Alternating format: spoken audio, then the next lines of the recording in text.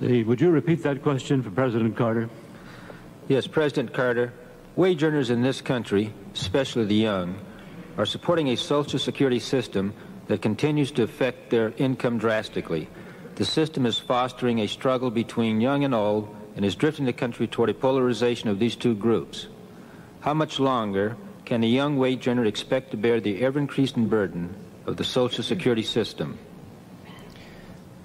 As long as there's a Democratic president in the White House, we will have a strong and viable Social Security system free of the threat of bankruptcy.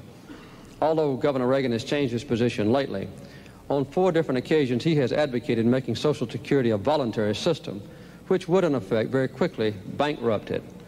I noticed also in the Wall Street Journal earlier this week that a preliminary report of his task force advocates making Social Security more sound by reducing the adjustments in Social Security for the retired people to compensate for the impact of inflation.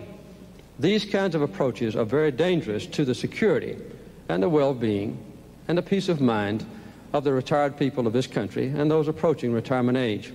But no matter what it takes in the future to keep Social Security sound, it must be kept that way.